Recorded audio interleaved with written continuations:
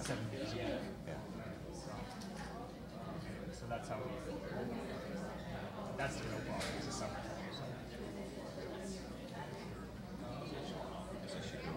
Okay. Good to talk to you.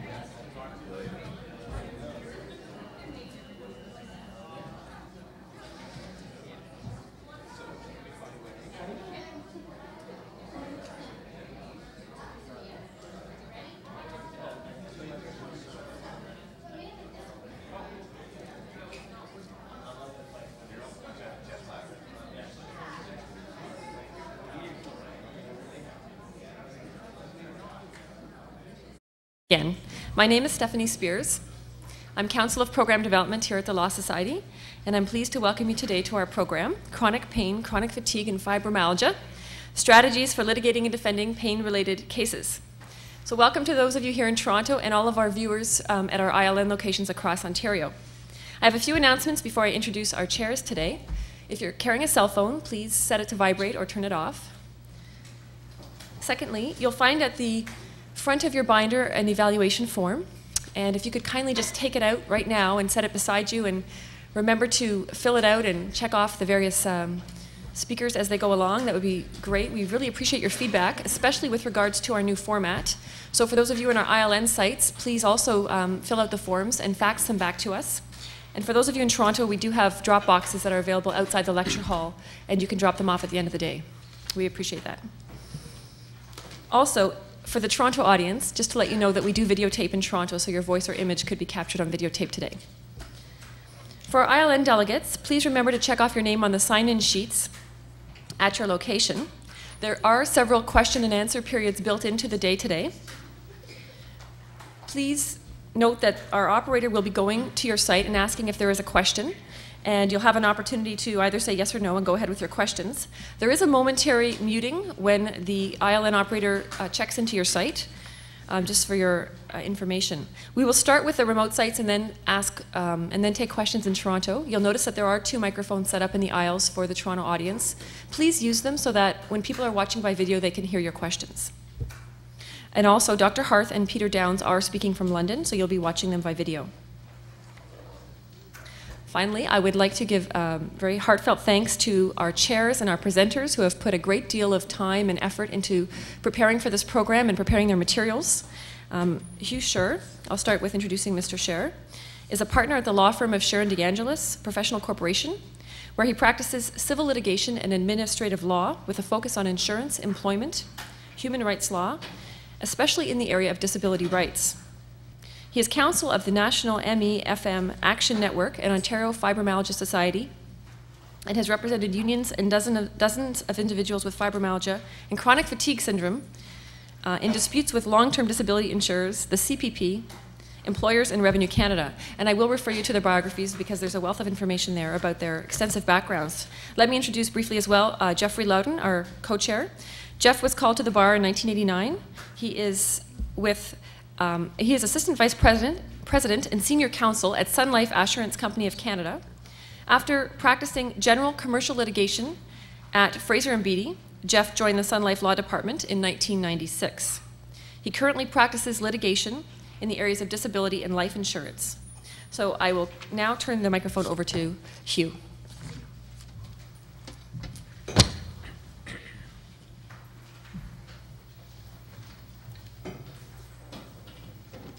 Thank you, Stephanie, and thanks to all the people at the Law Society for all their hard work and effort.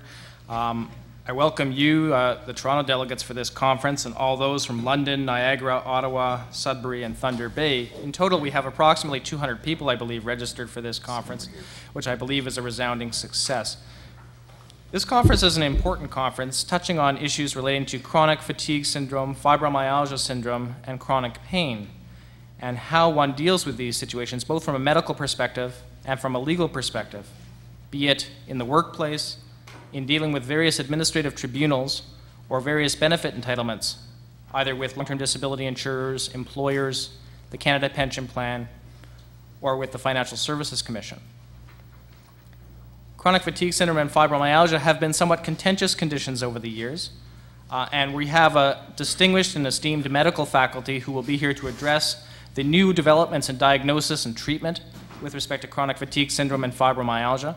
And we also have an esteemed panel of legal speakers to address issues including the preparation of a case in order to avoid litigation, in order to address issues such as how to process a long-term disability claim to avoid litigation, and secondly, how to deal with and act for a plaintiff or defendant in a litigation claim relating to chronic pain, chronic fatigue, and fibromyalgia syndrome.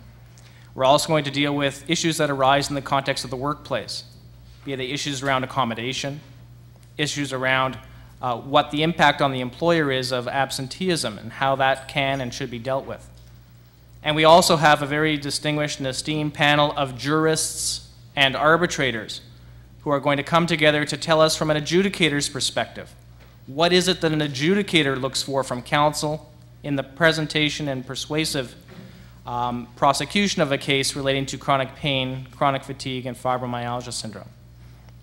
These cases present challenges for the medical community, they present challenges for the legal community, and they present challenges to the judicial and the administrative bodies that oversee these areas, but most importantly, they present challenges to those who suffer from these conditions, who deal with them day in and day out. And hopefully today we'll get some insight into what that's about and how we can make this process a more meaningful process for all the stakeholders involved. And I thank you for your participation here today. Thank you.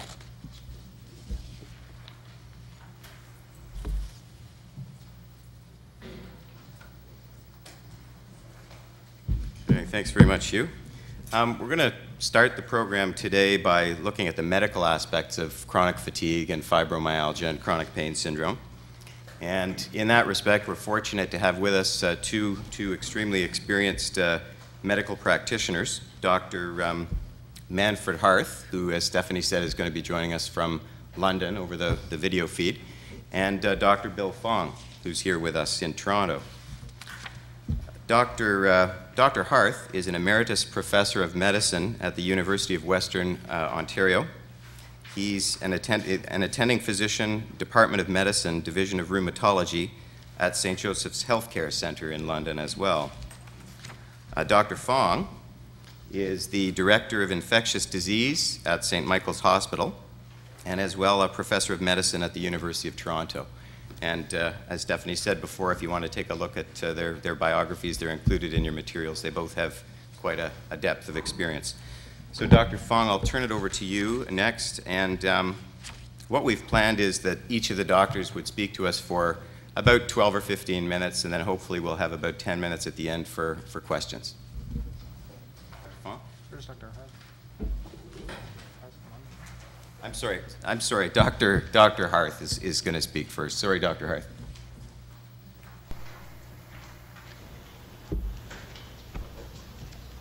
Good morning. Fibromyalgia is a very controversial entity, and to some of my colleagues, it has become the F word of the turn of the century. There's some very strongly held opinions on this subject, and I apologize because I will have to confuse some of those who hold such opinions with some facts. Let us first start with the problem of chronic widespread pain, of which fibromyalgia is in which fibromyalgia belongs. And this is pain which is usually, in the great majority of cases, musculoskeletal, and it has a very high prevalence in the population. Here are some figures which show prevalences ranging from about 9.9% in Israel to 17% in Norway. There's some disagreement on how this should be defined, and clearly a large number of conditions belong in this category, including rheumatoid arthritis, osteoarthritis, fibromyalgia. But when all the well-defined conditions have been identified, we're still left with a large residue of patients or people who have this problem and for which no specific medical diagnosis can be arrived at. women predominate in this population, and there is an increased incidence with age, but there are some contradictory data as to whether chronic widespread pain continues to increase in prevalence or decreases after the age of 65. There are a number of important problems associated with chronic widespread pain.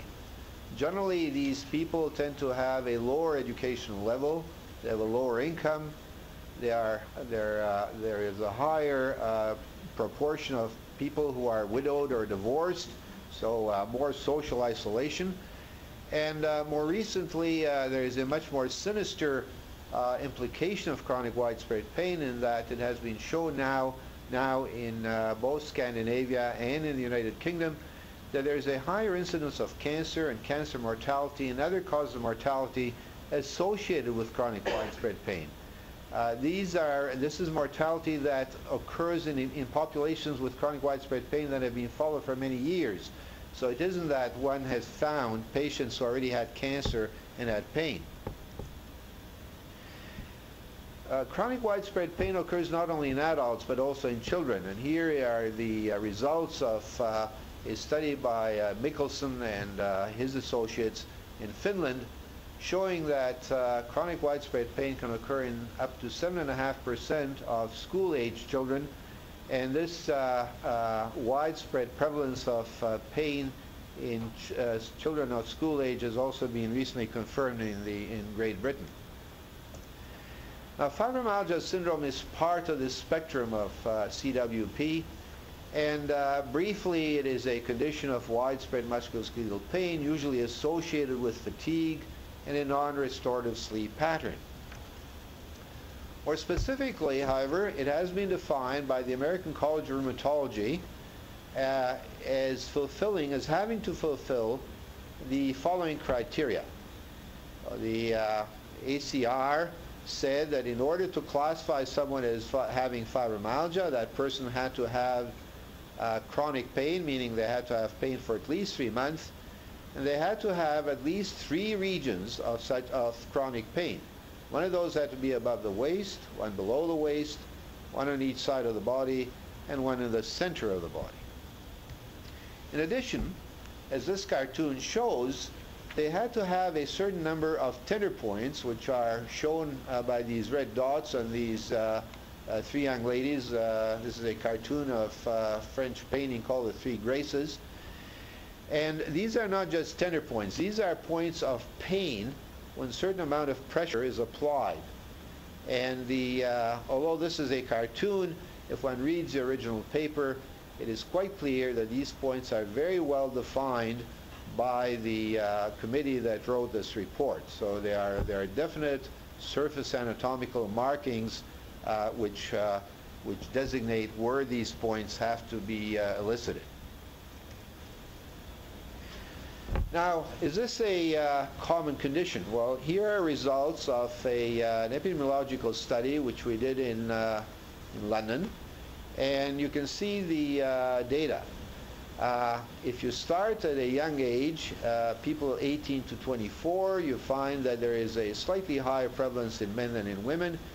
But as time goes on, and as one gets to older age groups, men reach their peak prevalence in the 6th decade of life, whereas women continue to show an increasing prevalence up to the age of 64, after which there is a decrease in prevalence, which so far has remained unexplained. In the total population, the prevalence in an adult population in London was 3.3%, with a roughly 3-to-1 ratio of women to men. In some studies, the ratio gets to be 4-to-1 or even 5-to-1. And this prevalence, this high prevalence is seen in many parts of the globe. It ranges between 1.3% in Sweden, in one Swedish study, to 4.5% in Poland, It occurs in South Africa in a large percentage of the population. It has been reported to occur in Pakistan in about 2.5% of the population. So somewhere between 2 or 3% of the population suffered from this condition. Now, where's the problem? The problem at first seemed to be in the peripheral tissue, in muscles and tendons and ligaments.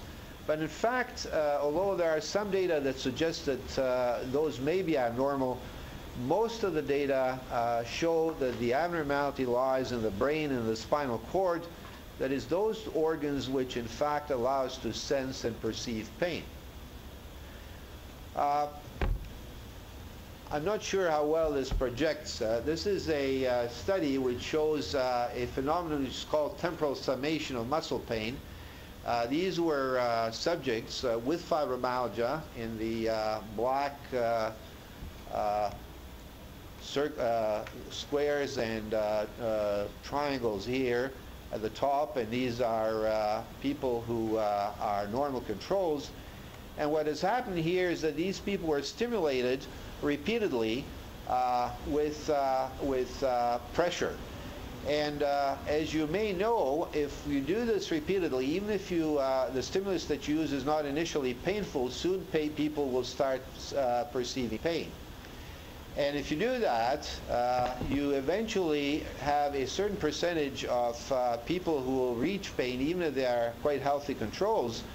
But in fibromyalgics, the percentage of people who perceive pain becomes much larger as you continue to stimulate them. Here is another, the results of another experiment. And briefly, what one does, what the investigators did here was to try and fool these subjects by using pressure which varied, instead of using what is usually called ascending pressure. In other words, increasing the pressure with each stimulus. So this is randomly applied pressure, randomly unknown to the investigator, unknown to the patient. And again, the patients with fibromyalgia more patients with fibromyalgia would perceive pain with relatively low stimuli, low weights of pressure, than people with in the healthy controls.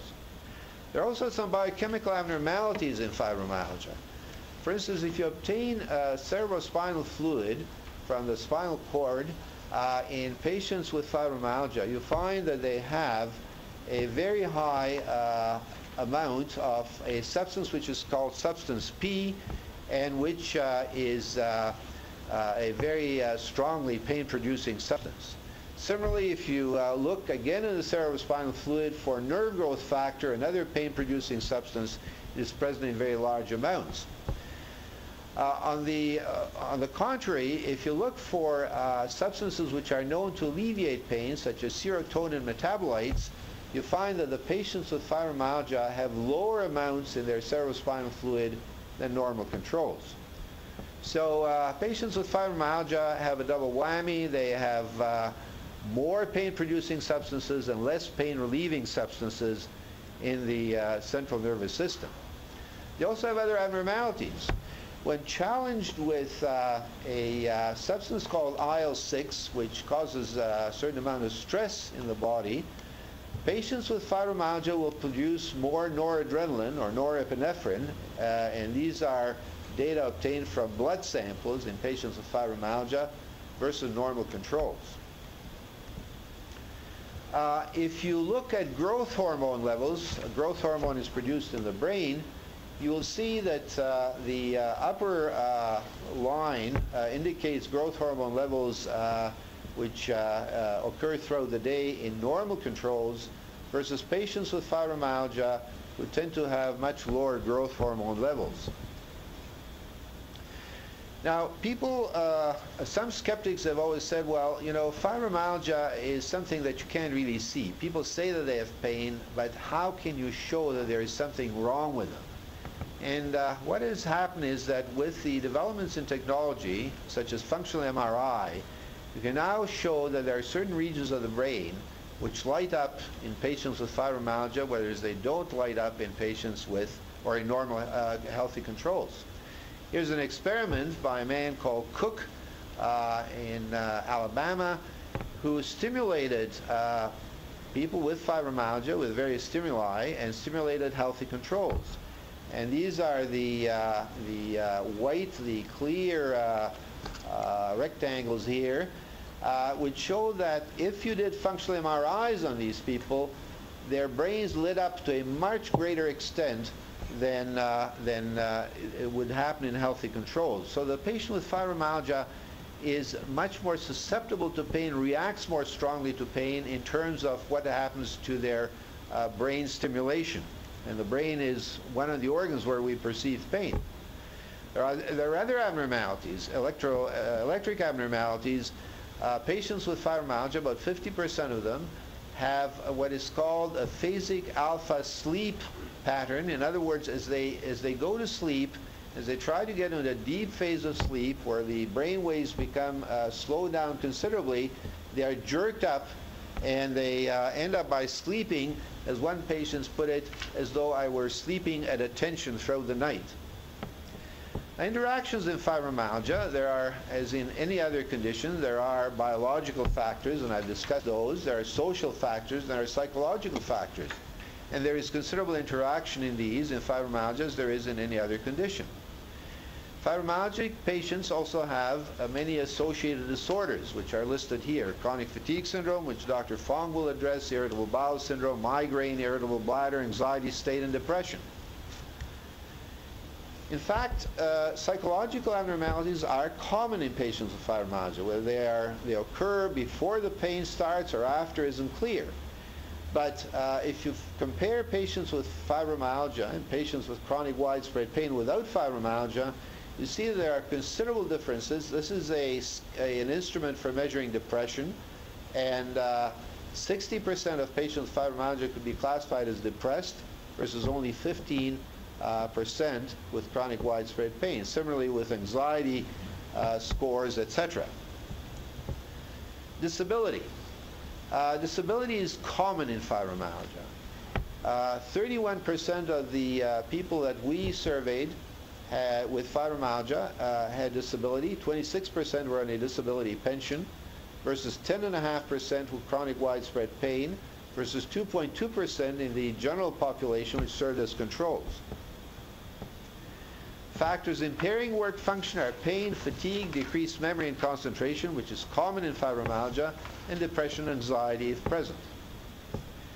In fibromyalgia and chronic widespread pain, if you try and compare the group of patients who have fibromyalgia and patients who have chronic widespread pain without fibromyalgia, you find that there are more women that have fibromyalgia than patients than CWP. The people with fibromyalgia are less well educated. They have a higher number of symptoms, and they're worse than people with chronic widespread pain in terms of pain severity, severity of fatigue, and non-restorative sleep. Fibromyalgia is part of the spectrum of CWP. There shouldn't be a wall between these two. CWP's or widespread pain is a biological variable like blood pressure and blood sugars, and at one point one has to use some sort of arbitrary line to separate what is abnormal from what is normal. And that is arbitrary, and you could argue as to whether a line should be drawn. But it is useful to have such a line because one can then concentrate on those people who are sickest and where abnormalities are likely to be greatest. One word here about something that is often used in litigation and also has become subject to some controversy in the medical profession.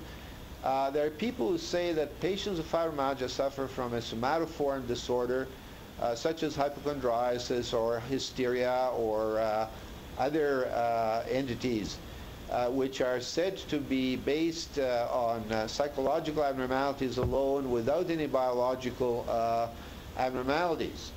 Now here's a study from Britain where they looked at patients who had no pain, who had some pain but not widespread pain, and people who had chronic widespread pain, among whom there would be many patients with fibromyalgia. Mood disorders, anxiety and depression were commoner in this group. But when they were formally assessed by a psychiatrist for somatoform disorders, only 3% of this group has a somatoform disorder versus 1% of people who had other pain and none in the no pain category, but only 3%. That is 97% of people who had chronic widespread pain did not have a somatoform disorder, which is what many people think should be the proper allocation for fibromyalgia.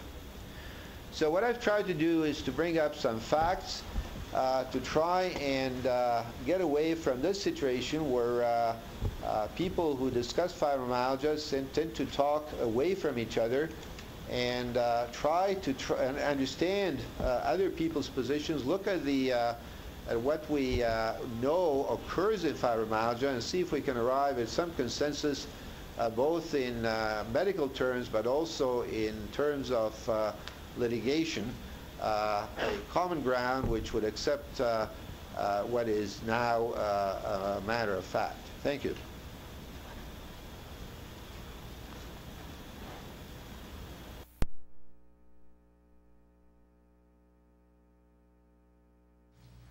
Good morning, ladies and gentlemen. Mr. Scher and Jeffrey Loudon, thanks for inviting me to talk to you. I don't get often invited to talk to lawyers, especially a group of lawyers. I've talked to lawyers in one or two cases, but I hope I'll be able to get a word in today, seeing the collection of the audience. Now, I'm going to use more general terms rather than specific medical terms, and I hope lawyers will take that attitude when they speak to me as well, rather than use legal jargon. So I'll try to restrict mine more to general terminology. I'm going to give you an overview rather than a lot of specificities on chronic fatigue syndrome. First of all, let me go back to some historical perspective. This disease is not new, or this condition, whatever you want to call it. It probably exists for many centuries, but we know in the medical literature there is data on a similar condition back in 1850s. And it's been given different names over different times, and things have become more popular now. The chronic fatigue syndrome is a terminology, but various names have been applied to this condition. It is believed to be very similar to, in fact, the post-war syndrome, which was described in the Civil War in the United States, post-Civil War syndrome and the Gulf War syndrome.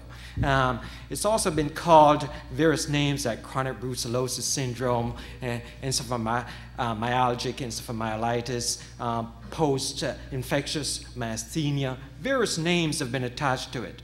Now, so currently, this is a name that has become more popularized and been trying to put into vogue by the Center for Disease Control in the States to get a more uniform definition and uniform criteria, and to list it as a syndrome because there are many conditions can present similarly. So it is a combination or complex of somatic syndrome, bodily symptoms that you have that makes up the chronic fatigue syndrome of unknown etiology. And it is probably a heterogeneous condition and not a homogeneous condition. So one of the major things that we have to remember, this is a disease of what we call exclusion. That means you have to exclude other conditions which can present very similarly. Now, the concept of the etiology has varied, and there's no known cause for it right now.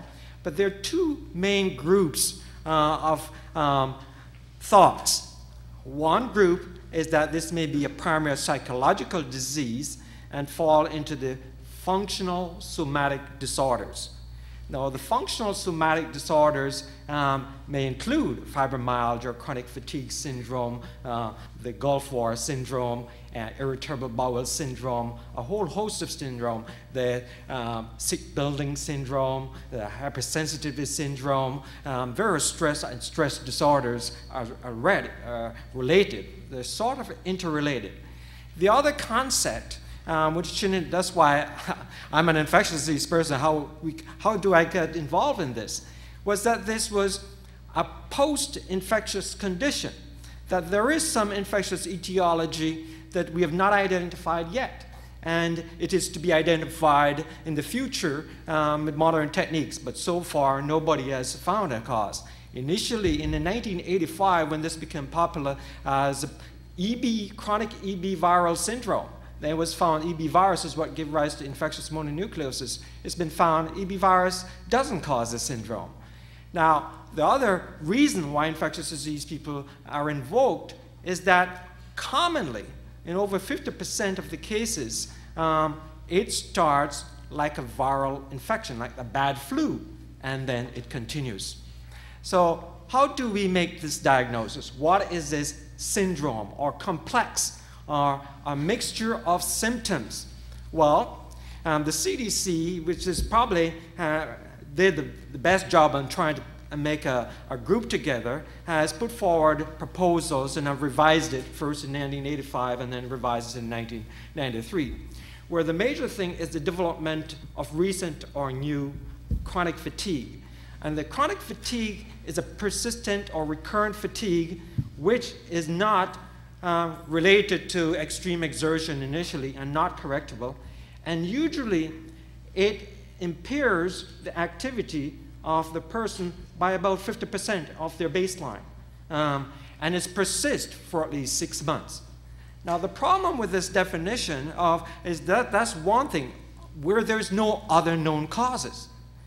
Now, because this is a syndromic diseases, meaning that there's a multiple other manifestation, they list that they should have 4 other manifestations of a list, such as they may have myalgia, which may fit, myalgia means muscle pain, may fit fibromyalgia condition, or arthralgia, meaning joint pains, where they may have multiple joint pains, or they may have post-exertional asthenia or malaise. That means after they do a little activity, they're profoundly tired or weak or unwell.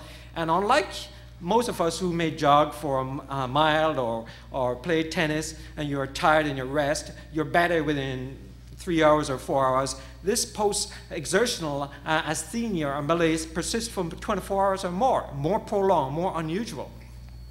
And they often have, and among the listed conditions, is impairment of cognition, such as impaired memory, concentration, and these are things that are very common, often have impaired sleep, insomnia, and poor refreshed sleep. That means in the morning, even though they claim they sleep 8 hours at night, they don't feel refreshed in the morning, as most of us will.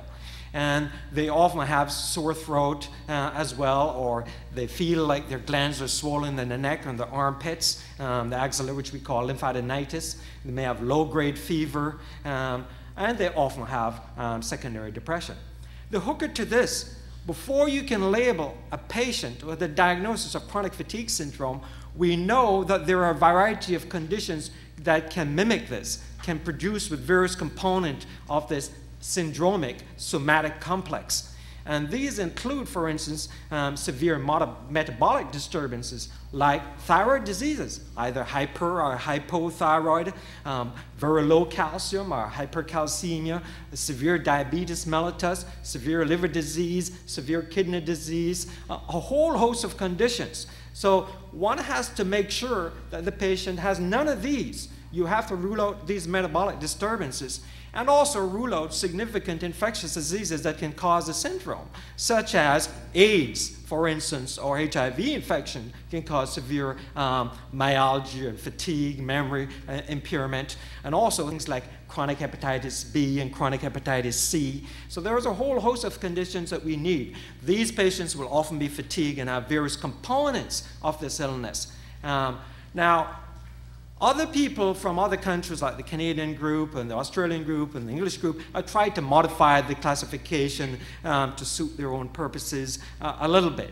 a mild modification. But intensive purposes, they're basically doing the same and trying to make it a homogeneous group when it is really not a homogeneous group. And the major hooker to this, so one has to make the diagnosis, one has to do a battery of tests to rule out these conditions, and generally, there is no physical abnormality. Now, I've seen a lot of chronic fatigue syndrome. This is not my major area of research, but as I've been sent cases quite a bit, often for consultation.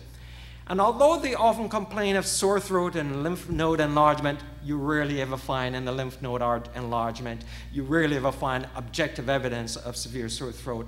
And although they have weaknesses, there is no, they have a generalized mild weakness that you will find. You don't find paralysis. So this is not like MS. Multiple sclerosis, you will find hard findings of paralysis or reflex changes or sensory changes. So generally, the examination is normal. And most and nearly all of the lab tests are normal. Now, there are various investigators that look at various components and say, well, is this a problem with a dysautoregulation of our immune system? Now, meaning, did it start with an infection, or some people start with stress? Like, is this like the Gulf War syndrome, or is this like your family died and there's a history of clear-cut stress? And a high percent, in nearly 2/3 of the cases, will have either stress or a flu-like illness. And what is it that continues to trigger these symptoms that make you feel like you have the flu? That's basically what a bad flu that is continuing. Well, the theory is maybe it's stimulating your body, which has not been regulated, to produce immune substances, what we call cytokines or inflammatory cytokines, that cause the aches and the sensation of impaired memory and so forth. And they've looked for it. The problem with all these research, and they're good, research has been done on this topic by a wide variety of people, they're not consistent. The faint changes have not been consistent. Although they are different from normal healthy controls, they're only like 30 to 40% of the chronic fatigue syndrome patients have been found with these abnormalities, and they're not consistent across studies. Moreover, not only can you explain that, you can't explain 50% of the group, is that similar abnormalities in the blood of, and also imaging of the brain using PET scans or MRI have also been found. Non-specific images. Similar syndrome have been found in stress disorders, for instance. So anxiety, post-traumatic stress are found. So one of the problems have been they are comparing the controls to normal healthy people. They're not comparing them as well, to use as control, other stress conditions to see, like work stress and so forth. So there's a lot of similarities. So there's no diagnostic test that you can use and say, this will pigeonhole the patient as chronic fatigue syndrome. You have to exclude other conditions. A big worry, and I think the big worry from insurances and some lawyers is, this syndrome is easy to mimic. I can come to your office and say, I'm fatigued, I'm aching, I'm weak, and you cannot prove that they don't have these symptoms. So what does it mean? It means fraud can occur easily. It means that people can malinger and reproduce the symptomatology. And you can't prove it one way or the next. And that's the big worry. That's the big worry that we have to try and avoid. So it depends on the consistency in the physical examination that one has to do. And don't forget, numerous psychological conditions can present the same. Severe depression will give you similar symptoms. Panic syndrome will give you severe symptoms. So what do we recommend from the diagnosis point of view? Once you have considered this diagnosis and you do a battery of blood tests and investigation to rule out other things, I don't think you should go overboard and do MRI on everybody. No, it's not necessary. You should select those who need to have special expensive investigation. There are a battery of routine blood tests that we'll do. But I believe that everyone should have a psychiatric assessment by a psychiatrist. If cognitive impairment of that person is very prominent, which it is not in all, in some patients, that patient probably should have a detailed neuropsychological assessment. The detailed neuropsychological assessment have built-in repetition to prevent fraud, to see that whether it's consistent, to see whether somebody is malingering, for instance, and that's why it's helpful if that's one of their major components. So in assessing a patient disability, not only do we have to take what is their functional disability, what do they able to do on a daily basis in a routine in their homes, what can they do, but also what it may be useful is to get an official functional assessment by an occupational therapist or a kinesiologist who are used to doing these assessments that can, in fact, detail the amount of functional impairment that you need in these patients. Now, one of the things I find on examination of many patients, the incidences is similar to the fibromyalgia. It's been found that, for instance, this has been considered mainly a disease of Caucasians. That's where most of the studies have been. In middle-aged women, women outnumber men by about 4 to 7 to 1. But it is also found in colored races, but not been reported as much. And we're not sure if it's a reporting bias from third world countries, rarely ever reported.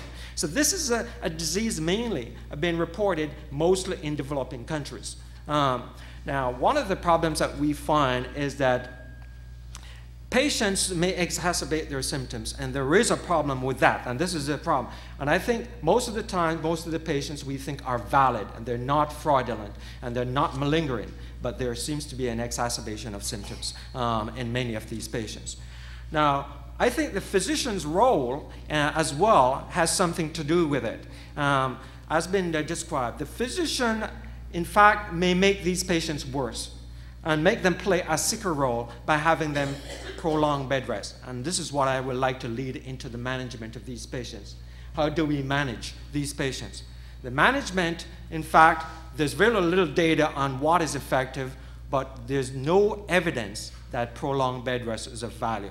None. And what these people need is to rehabilitate themselves.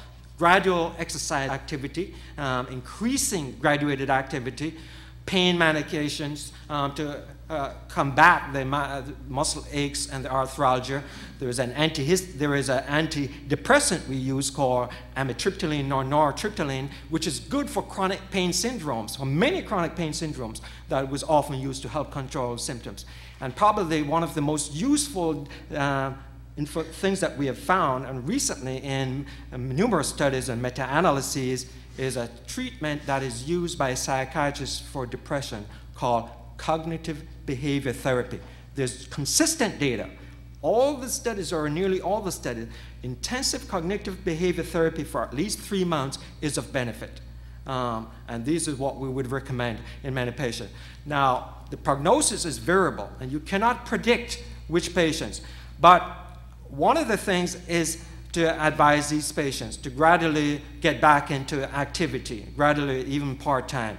Because one of the worst things I feel is to keep an open mind and tell the patients that we don't know what caused this condition, not to label them. I think it's a bad thing to label them often, and I'm often worried about the label, even of chronic fatigue syndrome. Leave it open. It's a condition we don't know what's causing it. We don't know for sure, with the molecular basis has not been understood, but to explain to patients that we don't believe if we, that they're making it up. To tell patients that's in their mind is the wrong thing, that they're making it up. And people hate to be labeled as psychiatric patients, but there is a close link. And where is the link from? And I'll just finish. The link is your nerves, your hormones, your what we call your cytokines that fight infection, are all regulated from the brain. The input from the cerebrum affects the hypothalamus, which is one of the major control, which controls your autonomic nervous system, controls your adrenal glands, and controls part of your immunity, and it's all linked. And this is what I'd like to leave the word today, that this condition we need to know a lot more, and we don't know enough, but it's debilitating to the patient. Thank you.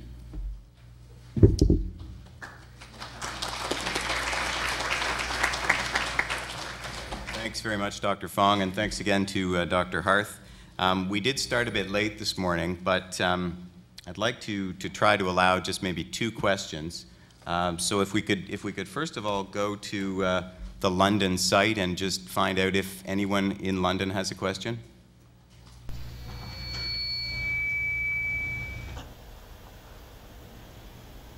Any questions in London?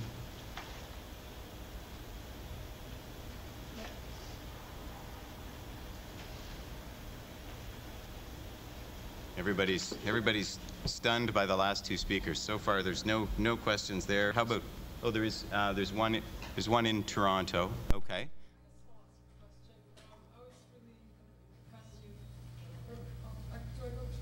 Sure, if you could go to the mic, that would be helpful great. to the people out of Toronto.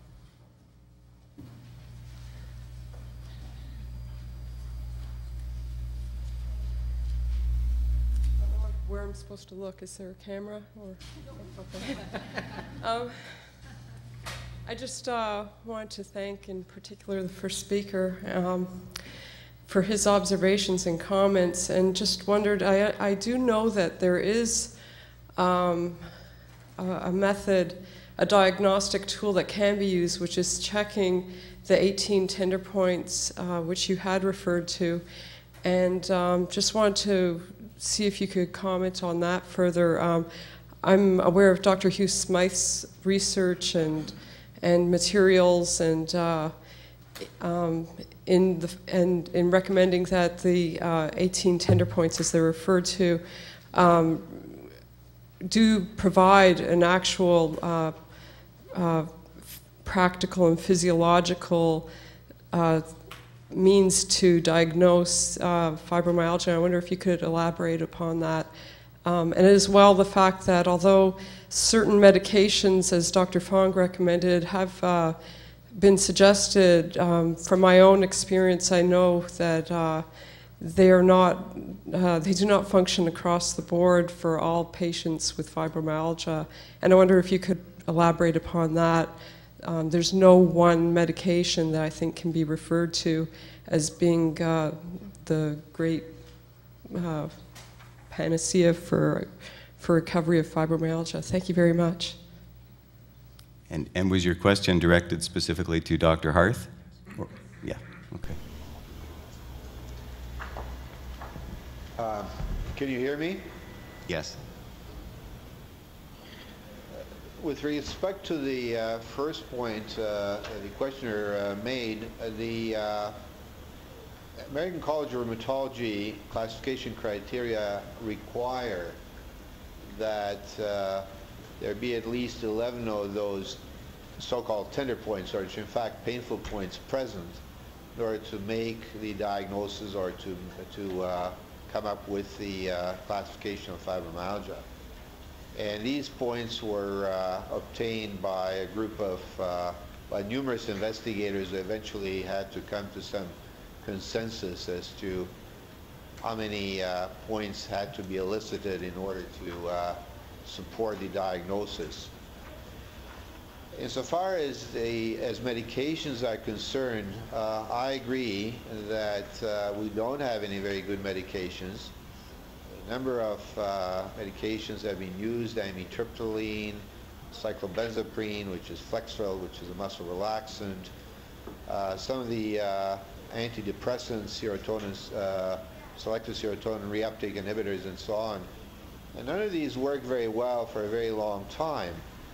And interestingly, I would agree with Dr. Fong that as cognitive behavioral therapy tends to work well or better than other things in chronic fatigue syndrome, so it works better, I think, than numerous medications. It's not a cure, but it does make many patients feel better. And coupled with cognitive behavioral therapy is improvement in fitness achieved through exercise. So those things are useful, but unfortunately useful only for as yet a minority of patients. We still need much better treatments.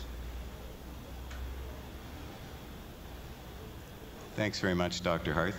I think we should move on to the next section, and there will be. I apologize to those that may still have questions, but we'll try to get some time later in the day where we can squeeze in some more questions. Thanks very much, Dr. Fong.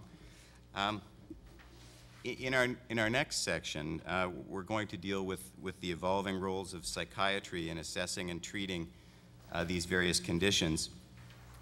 And we have with us today Dr. Susan Abbey and Dr. Sherwood Appleton and Dr. Darryl Appleton. And what I think maybe they should do is just come up here and find a seat, and you can all sit up here at the same time while I'm introducing you.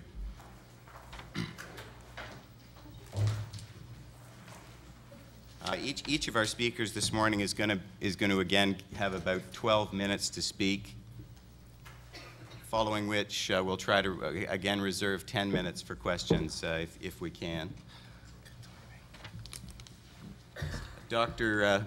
Susan Abbey, over to Hugh's left, is the Director of Medical Psychiatry at the University Health Network and an Associate Professor in Psychiatry at the University of Toronto. She is also a consultant to the U.S. Centers for Disease Control with respect to chronic fatigue syndrome.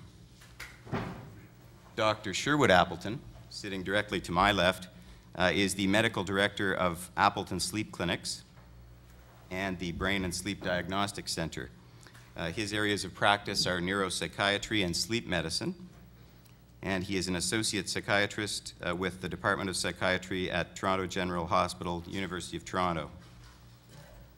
The younger Dr. Appleton is at my far left. Dr. Darryl Appleton is co-founder of the Appleton Sleep Clinics and is also an associate of the Brain and Sleep Diagnostic Center. And he practices in the area of neuropsychiatry, sleep medicine, psychopharmacology, I believe is the term. That's it. And again, there's more detailed information in each of the doctor's bios. So perhaps if Dr. Abbey, if you could start us off. Sure. Standing up or sitting down? It's up to you, your preference. Where are my slides? Somebody was going to help me get those. What I was going to start off by saying is when I give a talk to family doctors or to medical specialists, the first question I ask is, how many people here believe in chronic fatigue syndrome? And get people to hold up little, sometimes I was doing a thing for primary care, 500 primary care. I said yes, and about, a third of the hands went up, and I said, who doesn't believe? And another third of the hands went up. And then I said, you've got some more little things in your bag, who thinks this is a stupid question? And about 2 hands went up, and I was very disappointed, because about a third of them should have put their hands up as well. There would have been no other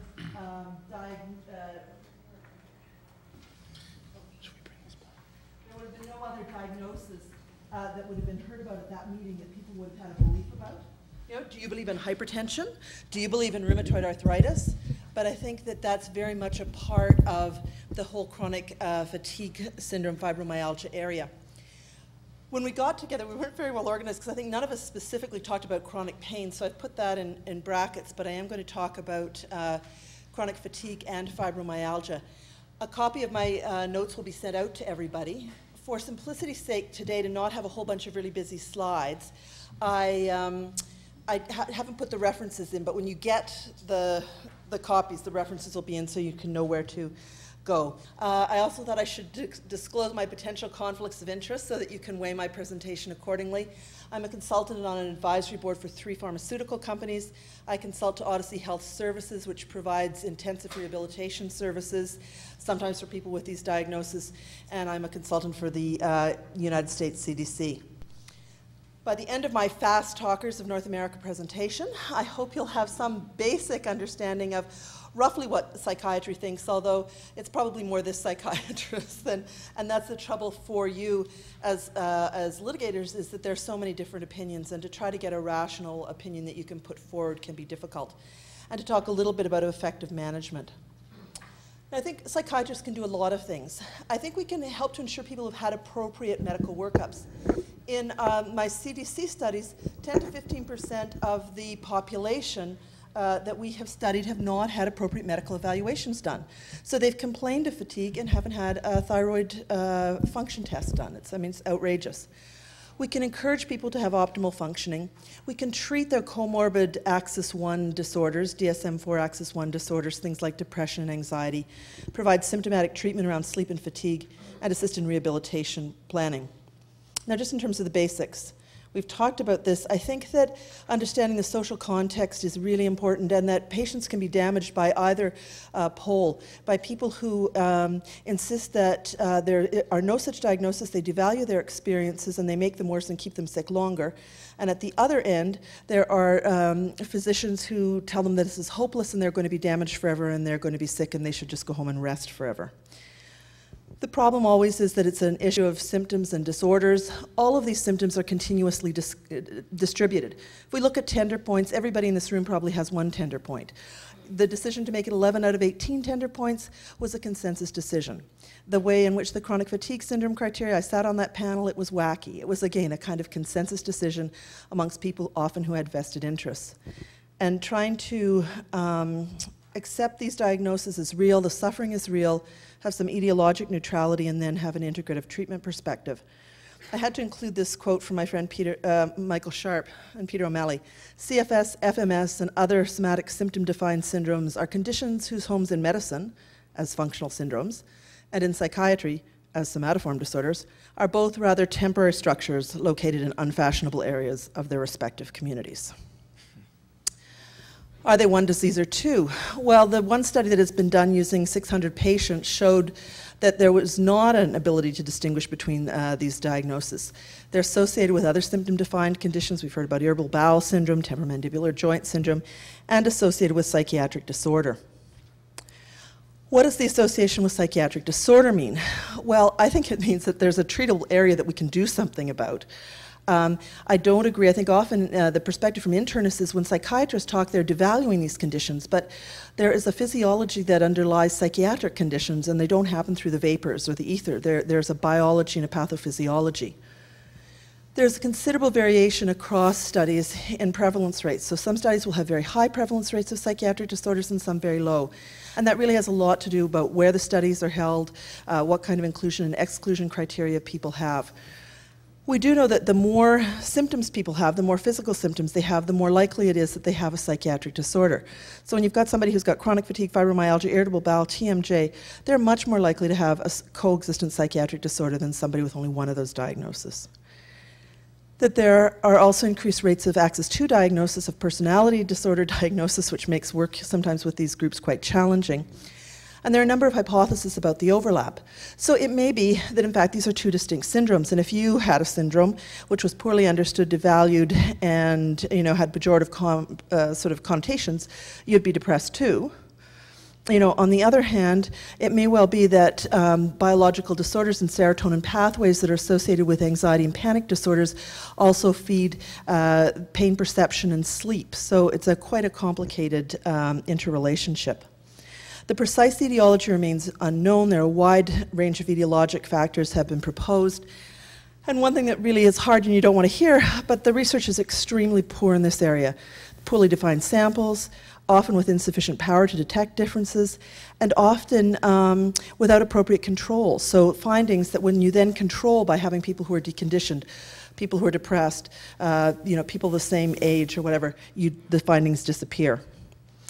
The other important thing from a treatment perspective is that precipitating factors don't equal perpetuating factors. We know in terms of predisposing, there seems to be a genetic vulnerability, and that from a biological basis, infection and injury may lead to the syndrome's onset.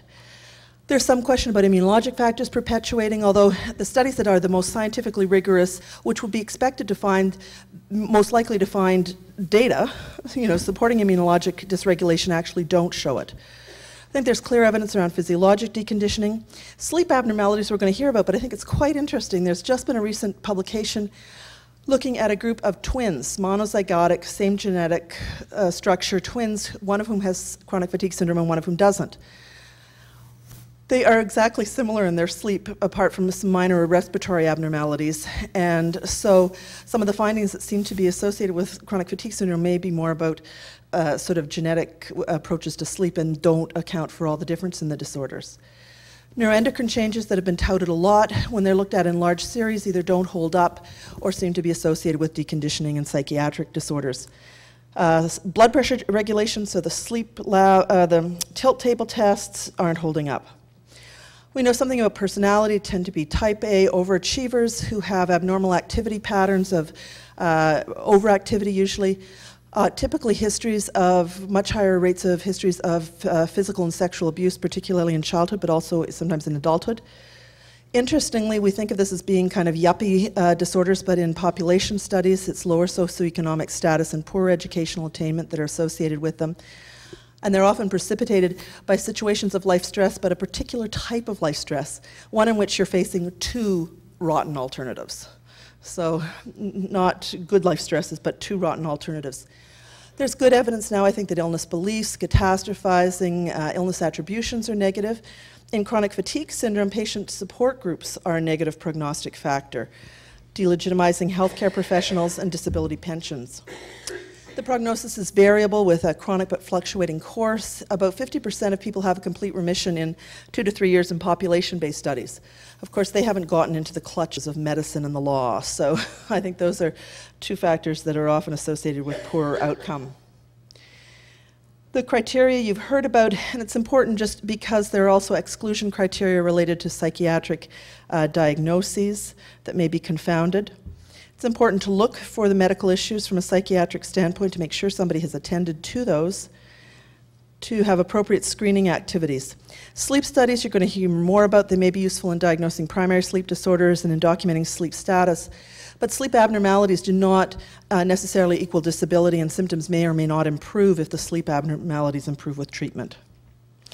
As a psychiatrist, I'm going to be looking for mood, for anxiety disorders, panic, generalized anxiety disorder, post-traumatic stress disorder.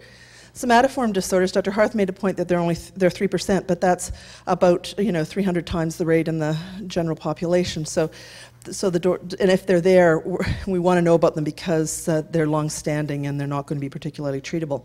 Substance abuse is important. Now, just to end off, a quick view around management. I think the central issue is hurt versus harm. And there really is absolutely no scientific evidence whatsoever that we can permanently damage people, harm them through rehabilitation. They may hurt, and that may be something that we have to help them through, but there's no evidence that we're going to harm them. We need to treat what's treatable, including medical causes of fatigue, depression, anxiety, sleep, and optimized function. Help people to take an active role in their self-management, look at self-medication. Many of these patients have been vastly over-medicated, particularly the fibromyalgia patients. I saw a lady in assessment who was taking nearly 1,000 milligram equivalents of morphine a day. To me it was amazing. She was up and breathing, so really inappropriate polypharmacy. Help people to move towards standard sleep and wake times, get their chronobiology back, get some structured activity so they're doing a little bit of something every day rather than a lot one day and then nothing for 3 weeks, and continually returning to this hurt versus harm.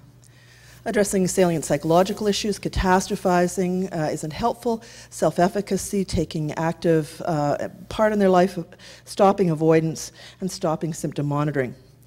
Darryl's going to talk a little bit about pharmacologic treatments. I think you want to specify the target. What is it that you're trying to treat?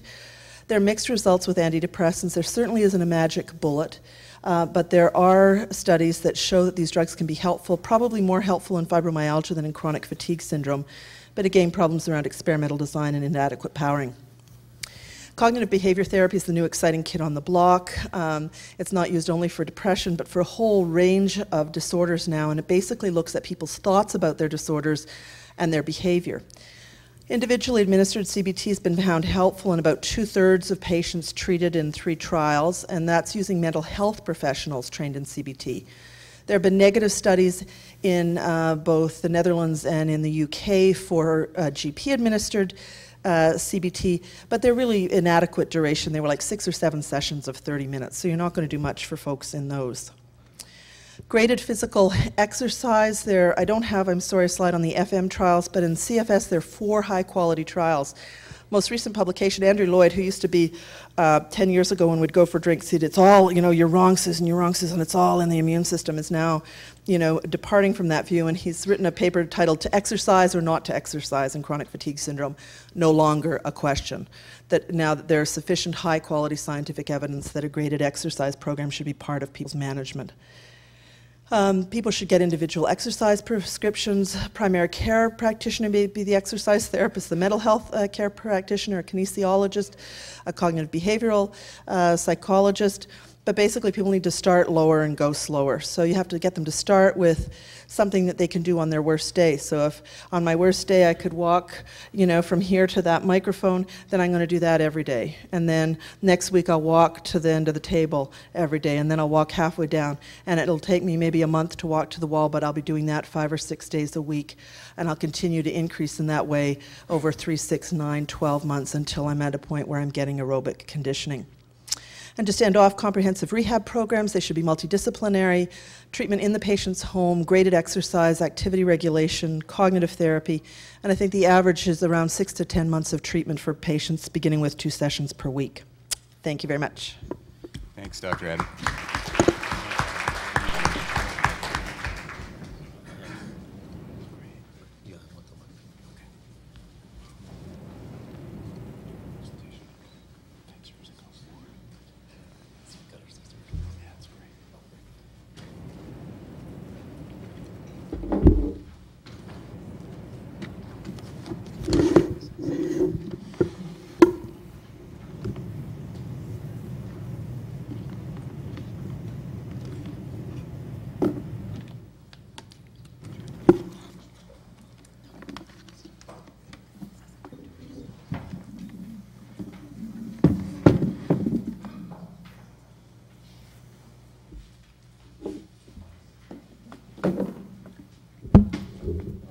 Everybody.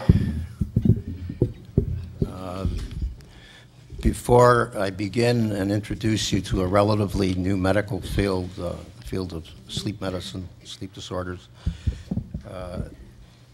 just wanted to assure you that anyone who falls asleep during my presentation should know after I talk where to go to get a consultation. Now, sleep disorders are very, very common in medical practice. After all, sleep occupies 1/3 of our whole life.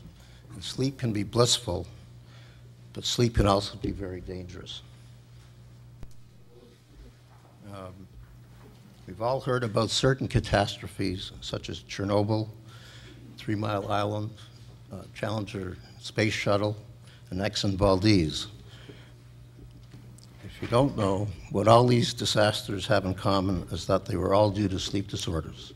Disorders such as sleep apnea, or insufficient sleep, and sleep deprivation from insomnia, and also from shift work disorders. Conditions which cause persons to nod off or fall asleep and have accidents while driving or working.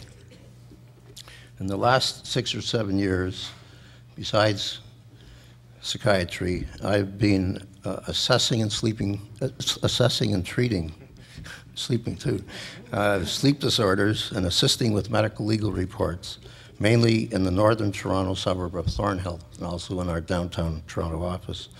Today, because of so little time to cover such a broad field, from psychiatry to sleep medicine to pain and fatigue, I can only provide a basic primer on this vast new field, which contains some new insights and strategies.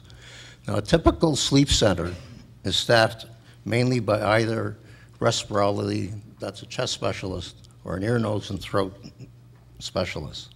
Their patients are usually referred for treatment of snoring and breathing-related sleep disorders such as sleep apnea, which are sometimes seen in pain and fatigue. At our clinic, we work closely in the assessment and treatment of these conditions with our respirology and ear, nose, and throat and neurology colleagues. However, pain and fatigue patients are a very specialized group and usually have one or more of these presenting symptoms. Pain is usually the result of accidents such as MVAs and or fibromyalgia. Headaches, sleep disorders can be of varying types.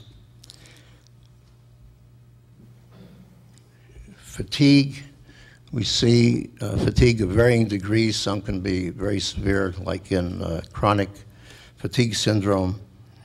But fatigue in general has to be differentiated from sleepiness and alertness problems with specific rating scales and daytime studies. If post-traumatic daytime sleepiness is present, narcolepsy must be ruled out. A key finding in this pain and fatigue group, according to sleep medicine specialists in neuropsychiatry and sleep medicine, is that the majority have various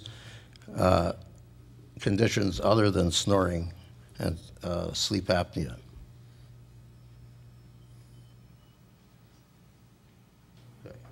In fact, most of the pain and fatigue group have an insomnia disorder. By this, I don't mean the usual definition of insomnia is merely difficulty falling asleep. In the sleep field, we conceptualize insomnia more broadly as difficulties with sleep in all parts of the night. Before exploring insomnias, let me review sleep stages.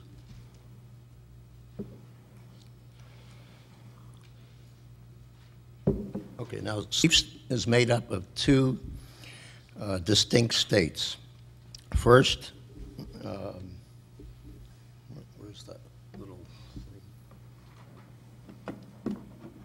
thing?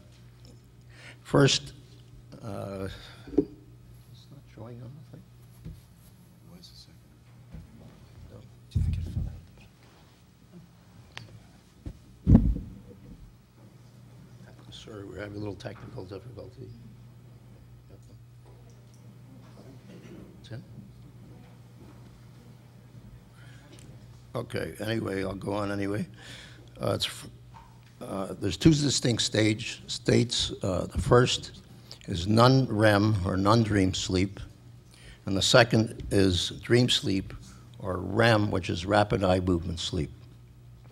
Non-REM sleep is further divided into 4 stages. Stages 1 and 2 comprise light sleep, a very shallow, just beneath the surface sleep, which forms a small majority of our sleep, but is not considered an essential healthy sleep. Stages 3 and 4 together are called deep sleep, delta sleep, or slow wave sleep, and this is the restorative sleep stage that we all need. This is a stage in which our vital organs and immune systems basically are replenished. So basically our batteries are recharged or our gas tanks are refilled. And we need 20 to 25% of this healthy sleep to function. REM sleep, dream sleep, should be about 20% of our sleep. It usually follows slow wave sleep and is important for memory consolidation.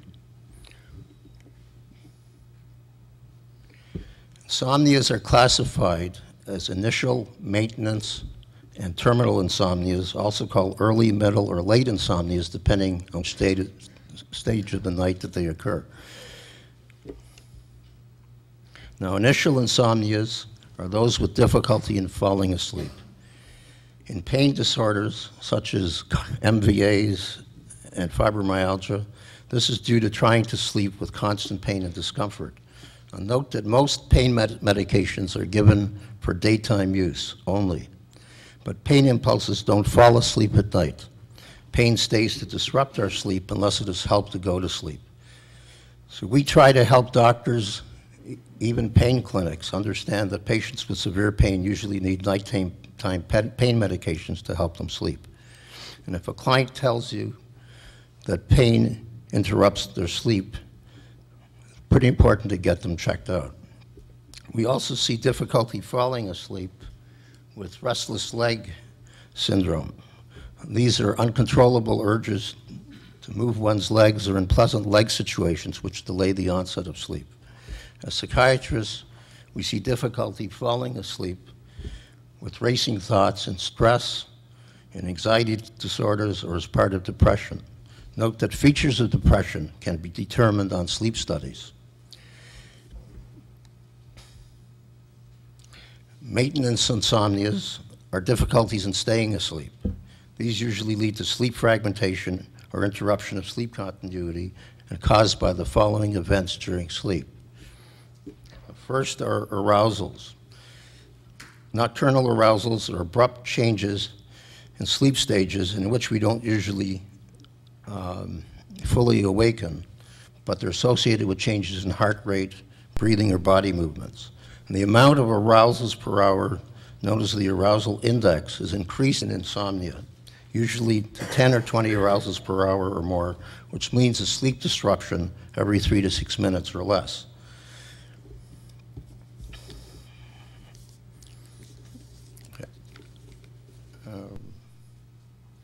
Okay, there are 3 main types of arousals that are recorded on a sleep study, all of which interfere with restorative sleep.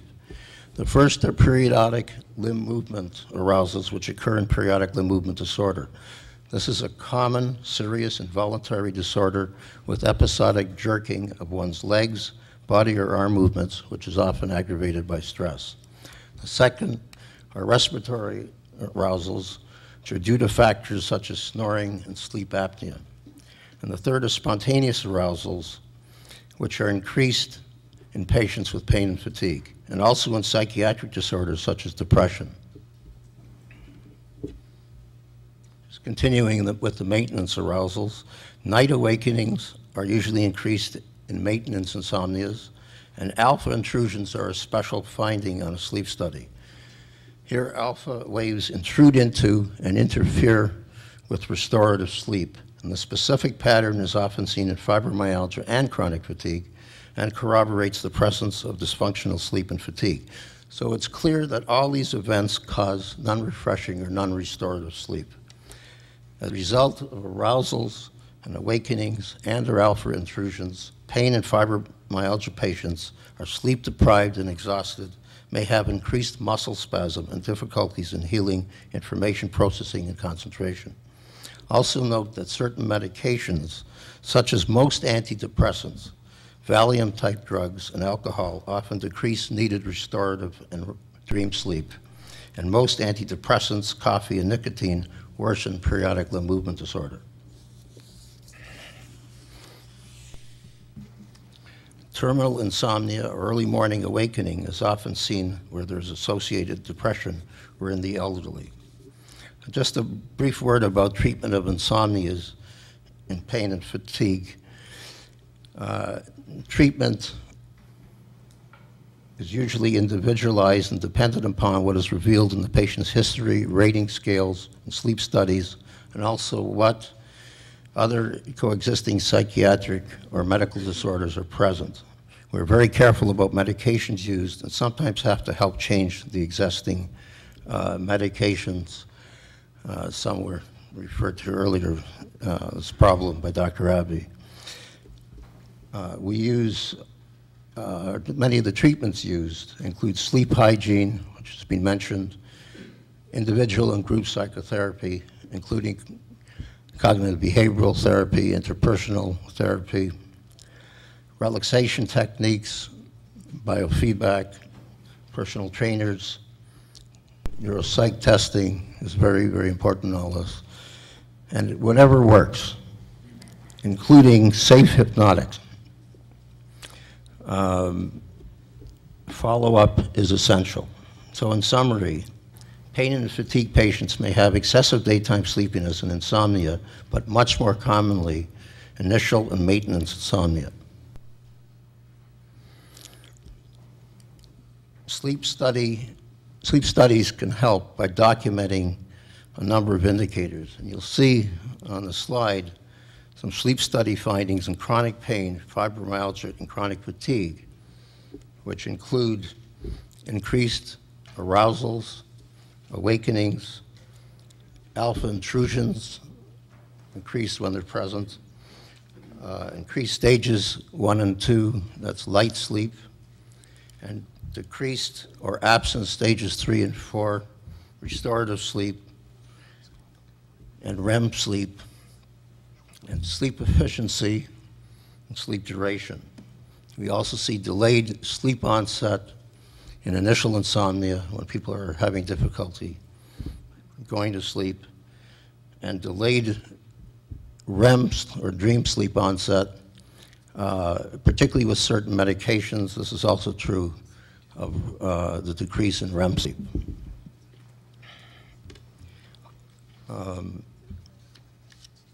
Okay, so the sleep disorders in chronic pain, fibromyalgia, and chronic fatigue include insomnias, periodic limb movement disorder, restless leg syndrome, sleep apnea, and other disorders such as nocturnal epilepsy, nocturnal asthma, parasomnias, which are just unusual behaviors at night, circadian rhythm disorders like shift work disorders, narcolepsy, and so on, and many, many more.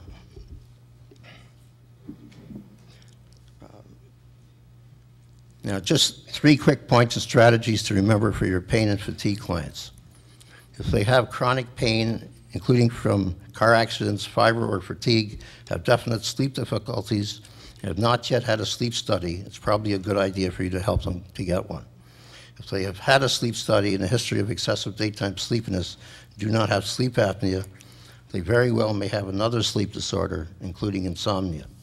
If they have had a sleep study, do not have sleep apnea, but still have ongoing insomnia, exhaustion, and fatigue, go to a sleep clinic that can evaluate this, including arranging a medical workup with specialists.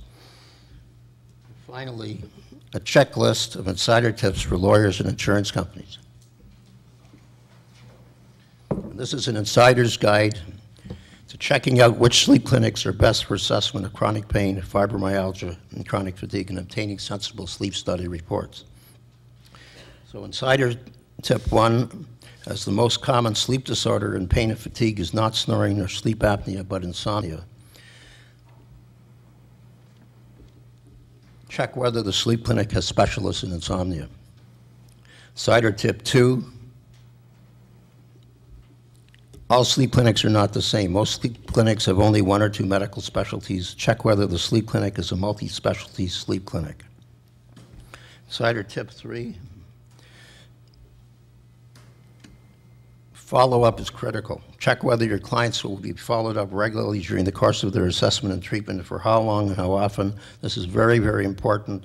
So again, this is not always the case. Patients need ongoing support, monitoring, and follow-up sleep studies to check changes in sleep events and symptoms.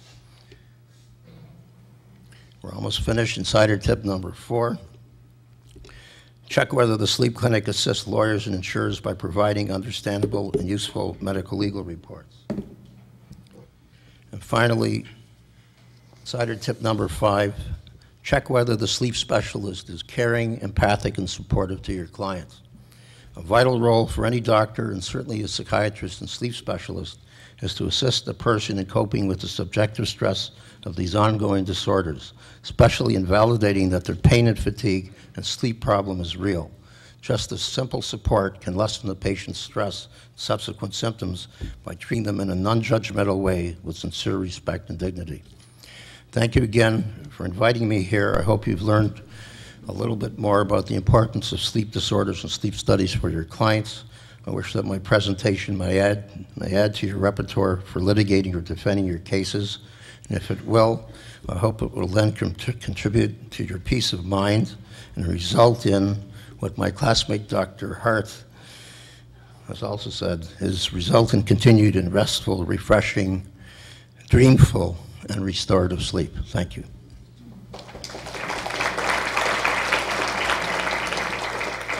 Thanks, Dr. Appleton. Now, Dr. Darryl Appleton. Thanks very much. Hi, hello, everybody. I'd like to mention that it's often very difficult for me to follow in my father's footsteps, but I'll do my best.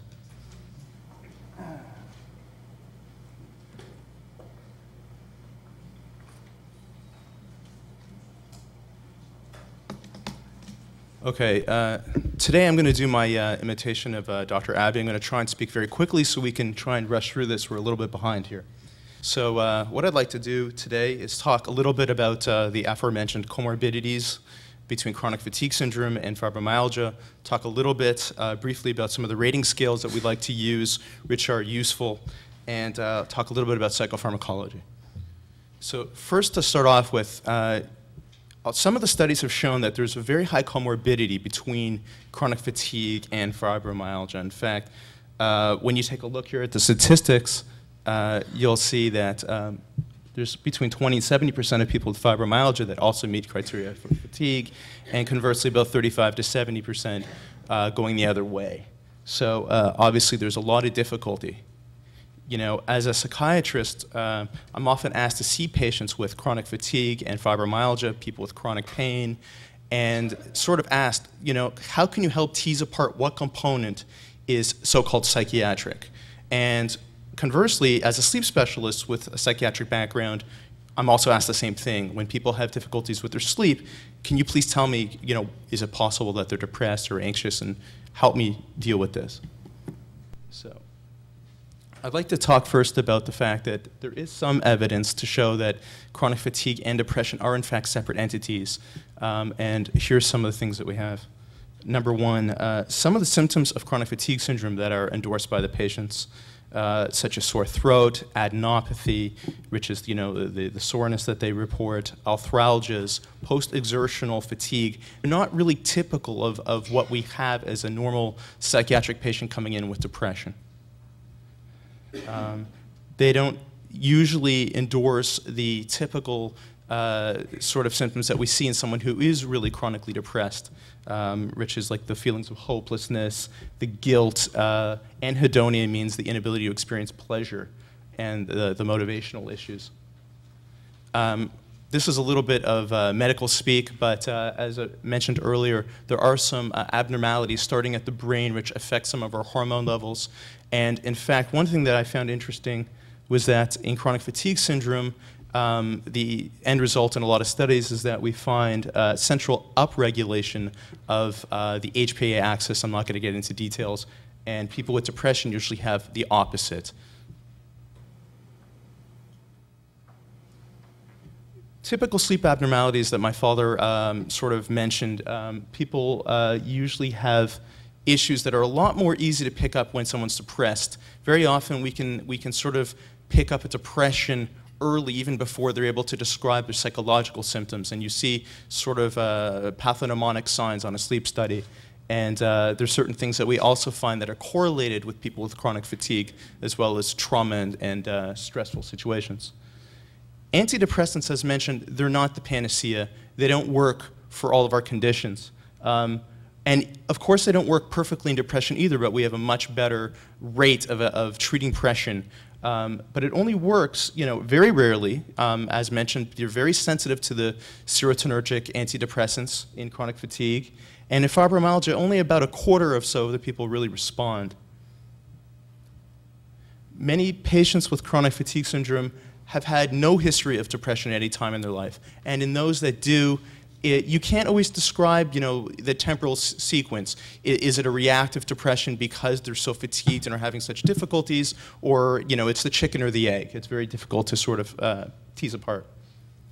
One point that I think is interesting to make is that when we do research studies and when we're looking at epidemiology or statistics of when diseases occur in the population, very often they're done through research studies by using particular schedules. And of course, you can understand it's expensive to run studies using psychiatrists or psychologists to do full, long-winded clinical interviews. One of the things that's interesting is that when you use a lay interviewer using something called the diagnostic interview schedule, we tend to find a lower correlation of depression a higher correlation. They attribute a lot more of fatigue and things like this towards depression than you do when you have studies that are done using longer clinician-based scales.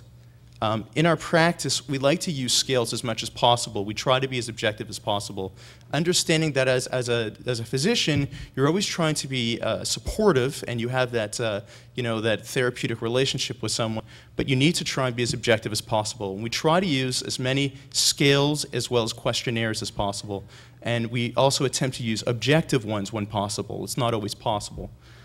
We use something called the fatigue assessment instrument, the fibro-fatigue scale, the pain visual analog scales for chronic pain, the Center for Epidemiological Studies depression scale, the Hamilton depression scale, the Beck anxiety inventory, the Toronto alexithymia scale, and the Epworth sleepiness scale. Let me briefly, in the interest of time, just tell you what alexithymia really is, because a lot of people aren't really aware of that sort of construct, and I think it might be useful.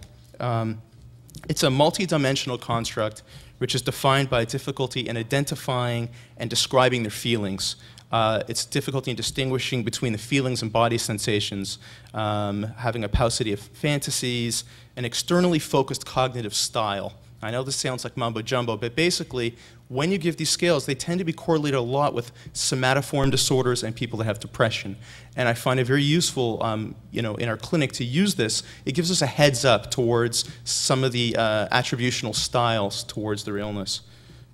Sleepiness, the Epworth sleepiness scale is sort of, a scale which is used to sort of assess the excessive daytime sleepiness someone feels in their life, usually secondary to difficulties with their sleep. And as my father mentioned, there's quite a lot of insomnia. I'm sure if I was to ask how many people have had insomnia in their life, put up your hand, please, if anyone's ever had insomnia. Thank you. All right. Of course, in our fields, we tend to study a lot, have a lot of stress too. So, one thing that was very interesting is that very often when you have them when you have them fill out the scales, they'll have a really high number, and then what I find is really important is when you're in the clinical interview with them and you go over it with them, you always have difficulties differentiating. Is it really sleepiness or is it fatigue? And that's really one of the main issues that I wanted to look at.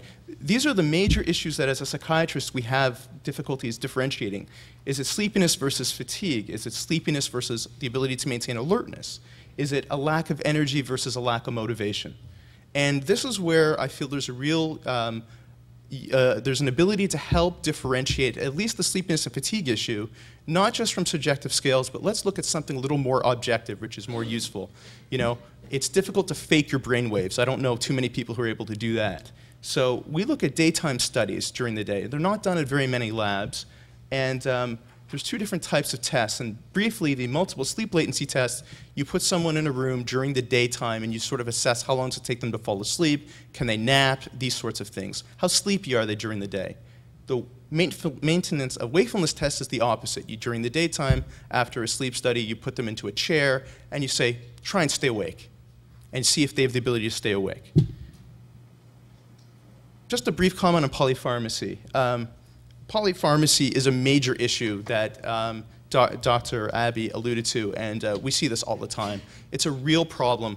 A lot of us are on a number of medications. Certainly the people with the issues of chronic pain, fibromyalgia, chronic fatigue, it's a real issue. And about 180,000 people have been reported to die in the United States as a result of drug-related injuries. This far exceeds the mortality rate of about 45,000 due to automobile accidents. There's obviously longer hospital stays, potential liability to hospitals and healthcare professionals. I don't want to be charged with any malpractice. And we need to all understand and recognize potential drug interactions. One of the things that I didn't mention was, I'll just briefly mention this as one, and then I'm going to end in the interest of time. But very often, we've heard people use medications such as Elavil, which is an older style of antidepressant. Been used in the pain field quite often. It attacks a particular neurotransmitter or chemical in the brain, which we believe is modulating some of the pathways, called norepinephrine. And one of the points I want to make is that you always have to look at the whole picture of the patient. They cause difficulties with sleep as well in terms of altering some of the sleep architecture. And there's some promise in some of the newer medications which may improve the quality of sleep as well as targeting some of these pathways. And we're doing a lot of work on that. So in summary here, there's a high comorbidity between the two syndromes, makes it difficult to tease apart the difficulties. We need to try and identify the psychiatric components of these illnesses and, of course, treat them using a multifactorial, multidisciplinary approach. Using psychotherapy, we use groups and individual psychotherapy in addition. The importance of using objective and subjective scales and tests when at all possible to help differentiate, rule out malingering, look at issues such as this. The utility of using daytime sleep studies for assessing sleepiness versus alertness. How does this impact upon their functional ability to work? And really, it's a real issue with looking at the total picture of polypharmacy and trying to take away sometimes makes people better rather than adding. Thank you very much.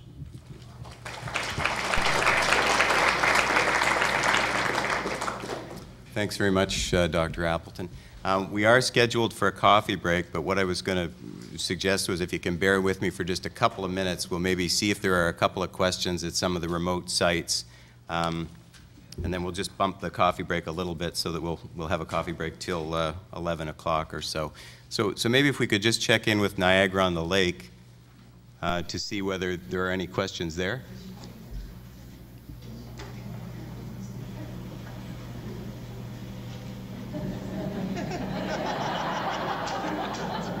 That makes it simple.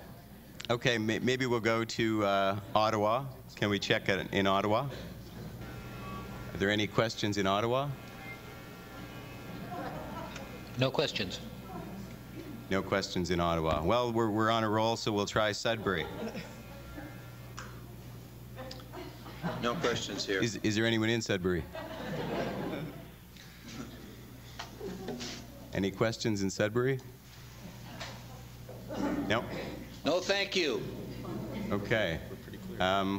Let's just go to Thunder Bay and then see if anybody in Thunder Bay has a question. Anyone there? No? Okay. In that case, let's go to the coffee break. Let's try to be back by 11 o'clock and get started again. No questions here. Question or not? Can you see? No. They would say something. Yeah.